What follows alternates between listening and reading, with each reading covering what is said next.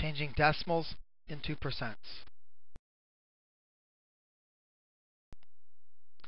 Changing a decimal into a percent.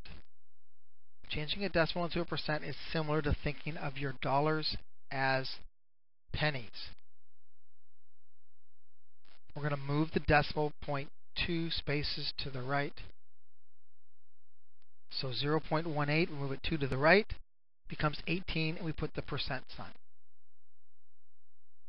7.5, writing it as a percent, we move it 2 to the right, and we have to fill in the empty space with a 0, so it becomes 750%.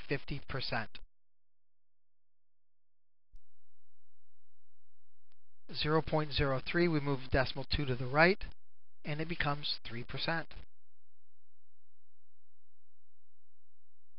0.000635, we move the decimal 2 to the right, and we end up with 0.635%.